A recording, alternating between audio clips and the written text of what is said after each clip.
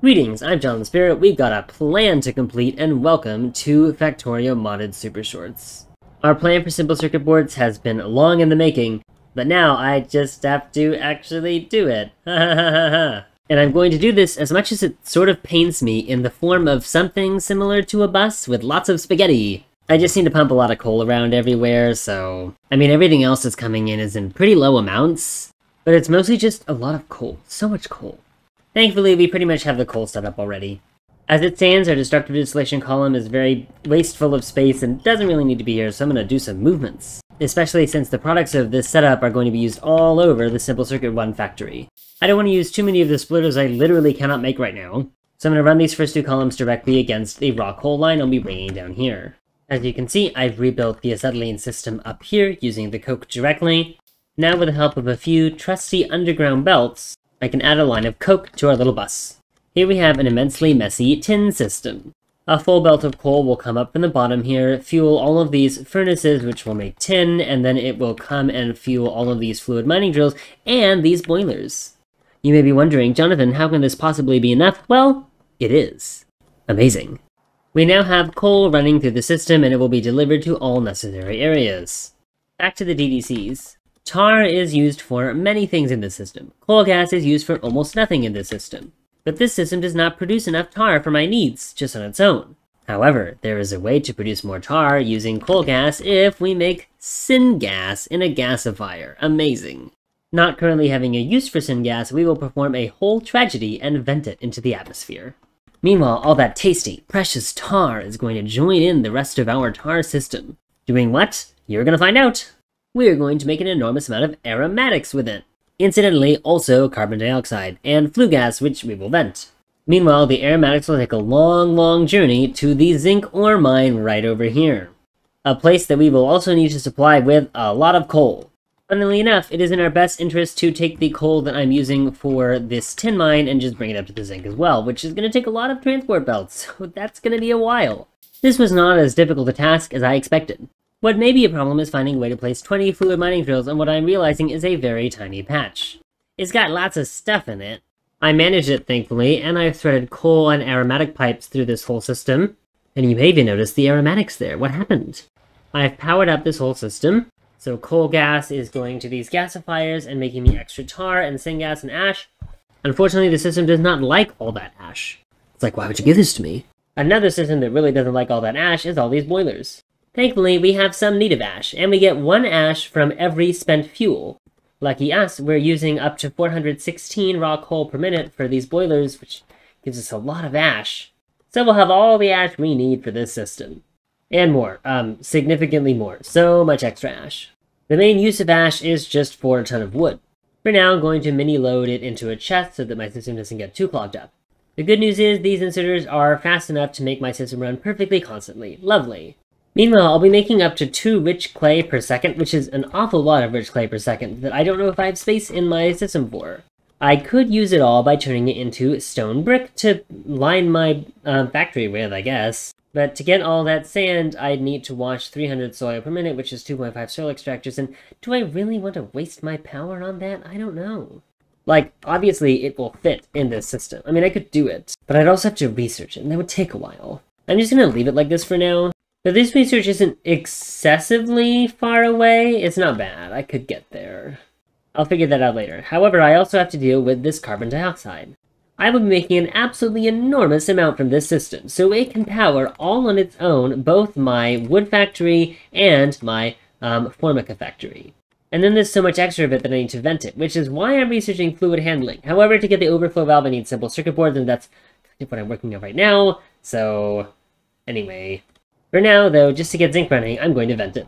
You may be thinking, Jonathan, isn't it making a bit too much rich clay? More than my mechanical inserters can handle? That is a-okay, because the fluid mining drills only need half of what the destructive distillation column can handle anyway. This 15 number, it's really good. To save on splitters, I'll fuel these zinc furnaces with the coal line already passing beside them, and then add coal to the rest of the zinc system, and boom, we've got zinc cooking up.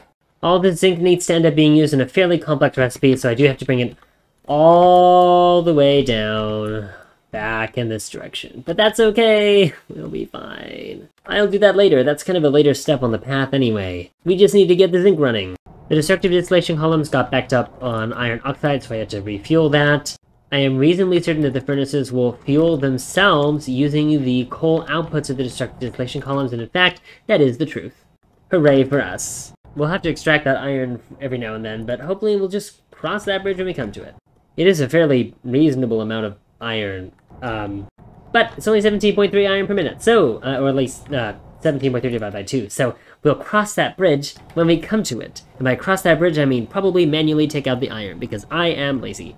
Sorry, no, I couldn't bear at least putting the stone furnaces somewhere where I could extract the iron easily, and that somewhere is right here. Okay, so as of right now, it looks like there's no clogging, everything is going swimmingly, except that we have all this coke that I need to use somehow.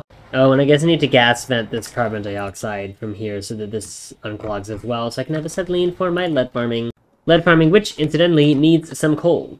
Little enough coal, in fact, that I can finally use a splitter. That doesn't make any sense. I'm just going to use the splitter to split off the last of this coal and bring it down to the lead mining. Conveniently, it is just enough for the coal, iron, and copper as well, although I'm not sure if I want to fully risk that. We'll figure it out. I'll set an output priority on the splitter so the coal mainly goes to the important places first. I mean, they're all important, but you know what I mean. With another loop around of coal, I have everything I need for the lead to run. This is just an increasing mess. With alloy smelting research, which incidentally gives us the ability to make duralumin, which we'll need eventually, we can research the crusher, and then after that, our concrete, which takes such an enormous amount of automation science facts, I don't even feel like it's worth it. But it's okay! Whenever you feel like you don't have enough of something, that must mean you need to make more of it. But you also don't want to overbuild, because that's kind of the killer, in fact, in pyanodons. It wastes your time when you overbuild. And it could potentially be said that I'm overbuilding, but simple circuit boards are used for so many things that I think this is fine. And it gives me practice doing bus-related things, which I haven't had a lot of practice at. I'm really kind of a Factorio beginner, sort of-ish. Meanwhile, it's just really very vital that I get this coke used as soon as possible. Though the stuff that needs it isn't ready until, like, the very end of simple circuit board. So instead, why don't we make use of our carbon dioxide and set up those farms we need? We already know what we need for our moondrop farm. In fact, we've already basically created it, so we just need to move it over and give it the carbon dioxide that it deserves. I have now moved it right here. And it's already so heavily stockpiled that I just need to hook up 2 mechanical inserters and it will start running and making me that precious formaldehyde. For what? I don't remember. Oh wait, it's not even making formaldehyde, it's making methane. Close enough. I just need some of that tasty, tasty copper to make that formaldehyde. The other use for carbon dioxide is this wood factory. Obviously, our current wood factory is very small and limited. Pressure research finished, let's get on concrete. Carbon dioxide did clog up here, but I can put a gas vent. The clever bit about the gas vent is that the way it vents is not every single carbon dioxide it gets, it just vents later. So it works temporarily as an overflow valve, because carbon will distribute to all sorts of things before it hits the gas vent. Though, just in case, I'm going to put it right here. I might be slightly wrong about the overflow valve thing, but hopefully it fills these things up. Time to destroy another iron chest of ash, and another iron chest of ash. And with concrete finished, I can now make the stone brick recipe that I needed. This will have the convenient effect of making a lot of muddy sludge, which I need for my incoming tree farm. Hooray! With the help of 2.5 soil extractors and a washer, I can feed sand into this stone brick creator to use all my rich clay. Until I have my wood farm set up, I will vent the muddy sludge so that I can use up all that rich clay into that tasty, tasty stone brick. That should get my system running smoothly again once all this rich clay goes away. As far as I can tell, when this system is running at full capacity, this system will run at half capacity, which is all I needed to do. I just don't know if it's actually running at half capacity. I hope it is. Now for my tree farm. 5 fastwood forest trees running on ash and tree seedlings should produce 6 wood processing units worth of wood. With an output priority on the right, wood through the splitter will come to the tree seeds first, which will join up with moss to add to these botanical nurseries and make tree seedlings. The moss does require some stone input. I've brought coal in a cute little loop-de-loop from the lead mining station down to this little stone mining station, which means all I need to do is power these moss farms and provide them with muddy sludge and carbon dioxide. Muddy sludge production is mildly set back because rich clay production is mildly set back because tar production is mildly set up because coke is just not being used fast enough and will not be used fast enough until I'm actually making simple circuit boards. So sad. But with the help of some friendly small electric poles, I can now start making moss. It also didn't help that our iron furnace clogged up, exactly the thing it was not supposed to do. Once I get my iron line up, I'll blend all of these iron production systems into that. Moss and water are now feeding into the tree seedling producers. I just need to add a surplus of tree seeds. easy enough by shoving some wood into this assembling machine. With the help of 100 planter boxes, I do need to produce 100 tree mark ones so I can fill up all of these friendly fast-food forestries, but I can automate that process easily enough by plugging all of these 2 botanical nurseries into this one. I just need to make sure there is enough wood to power it for now. Tree seedlings will be placed onto one side of the belt that leads to the fastwood forestries, ash will be placed on the other, and when it gets to the very end, put into a chest. Zinc production has backed up, which has caused my tar production to once again stop, so I'm loading all the zinc into a chest for now, and that should get everybody moving again.